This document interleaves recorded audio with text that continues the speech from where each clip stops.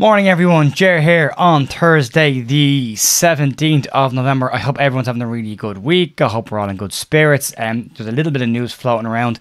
I wanted to update some people on some bits as well. I am planning on still continuing to do daily Leeds videos through the World Cup and the odd live stream if and when we can, as well as doing some stuff with the American Leeds podcast over the World Cup break as well. So if you're wondering if we'll still be doing videos every day, we will. I'll still be here. Feel free to join in if you want to. But that's the update on the channel. We'll keep going as long as there's news, and there's been, you know, little bits and pieces as the week has gone on already so far. Not massive, but we can talk about that. But we'll crack on and we'll get into the news. So we'll start off with a bit of an article from MOT Leeds this morning around Matthias Klich. In the article, basically have said that Klich is said to be very hurt after missing out on the World Cup squad, which is understandable, and that it doesn't look like Klich will remain at Leeds beyond the January winter transfer window. Said that Klich doesn't look like he's going to stick around much longer. He's 32 years of age.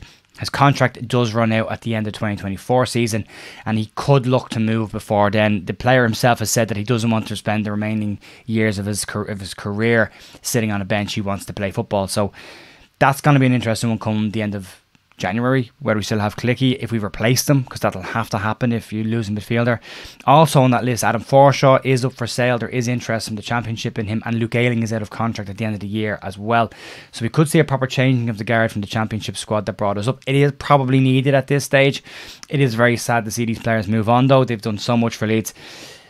But it will be interesting. If Leeds lose Klich and Forshaw in January, they will need to bring in midfield reinforcements. Sam Greenwood is obviously maybe one of them, but they'll probably need to bring in somebody else as well as that. So we'll keep an eye on that and we'll see what happens there. On players at Leeds that are currently out on loan, Charlie Creswell's had an up and down season, probably more highs than lows.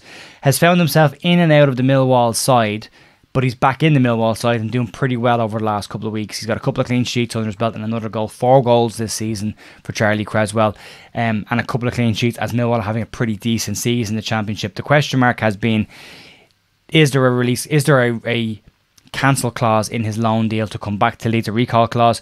And it's believed that there is one in that contract. He has 15 appearances so far this season, which isn't bad.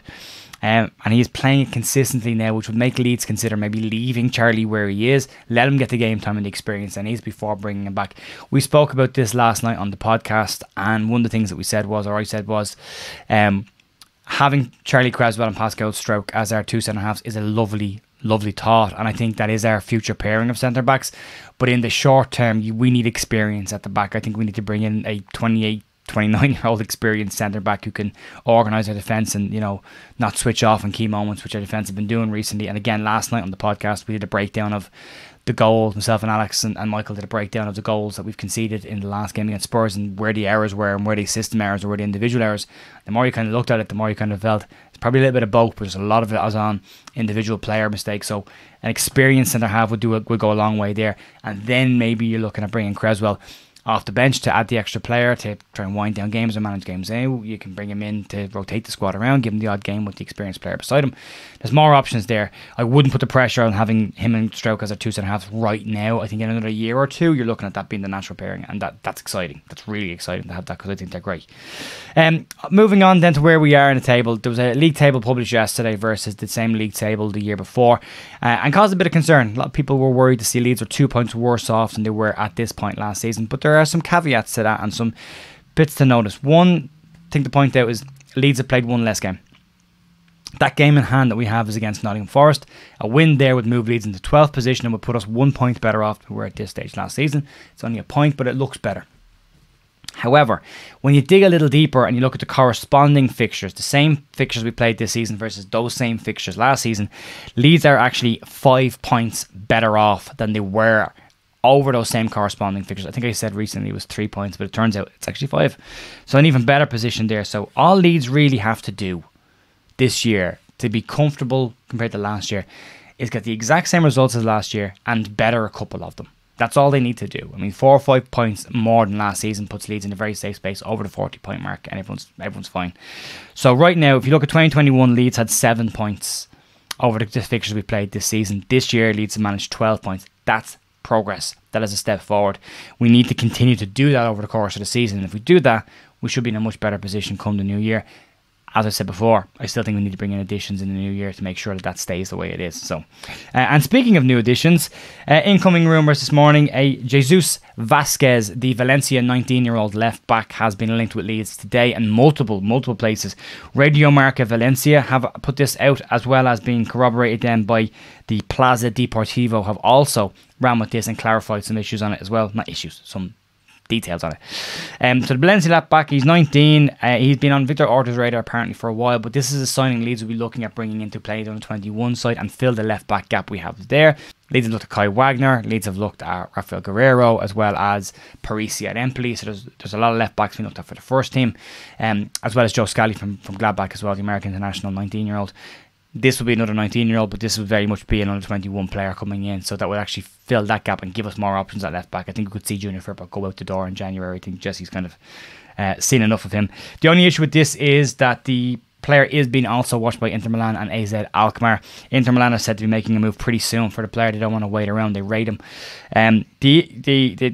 The interesting thing about this player's contract is he's played 149 minutes in 4 matches so far this season, and he actually has a clause in his contract that will allow him to leave if he doesn't hit a set amount of minutes.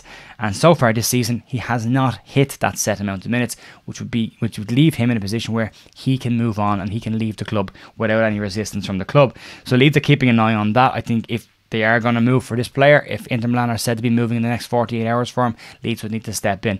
They do say, and Plaza Deportivo do say, that Leeds are in a better position with this deal because Leeds can offer a different structured deal, apparently, than Inter Milan can. We'll have to wait and see what happens there and get more detail on that if it comes out. Some other news that's been causing people heartache this morning, which is bizarre, is Jesse Marsh has signed on to The Athletic to be a guest writer over the World Cup break. People are concerned that Jesse Marsh won't be able to do his Leeds job by writing a couple of articles. You can write an article in about 25 minutes. You know, this won't interfere with what he's doing at Leeds at all. He's got 2 weeks off and then he's got other stuff, so he'll be doing his own job with this. This is nothing unusual with this. Managers have done articles in newspapers for a very long time while they've been in work. So, Jesse, it would be interesting to see what Jesse's take on the World Cup is, also his take on the Leeds players, and we might get some information. You know, we might write some articles about the season so far from Leeds. We might get some more information from that. Jesse says an awful lot of things, usually doesn't say an awful lot of, detail in that, a lot of words with not a lot of fact, but it'll be interesting to see if we get some more information out of that as well. So that'll be good to see. And that's pretty much it this morning, folks. If you want to catch the American Leeds podcast, we do a breakdown of all the goals with some very high-tech imagery using PowerPoint and some other software. So it was a bit of fun last night. And you can check that out on the American Leeds podcast, or you can check it out on the American Leeds Twitter, and you'll see it there as well. If you're in the comments later on, I'll drop down and say hi to a few people as well and get a chat going. So let me know what you think about the stories today. And if you like the channel, usual stuff, you can like, subscribe, all that kind of stuff. And I will see you back here tomorrow for more Leeds news. Bye.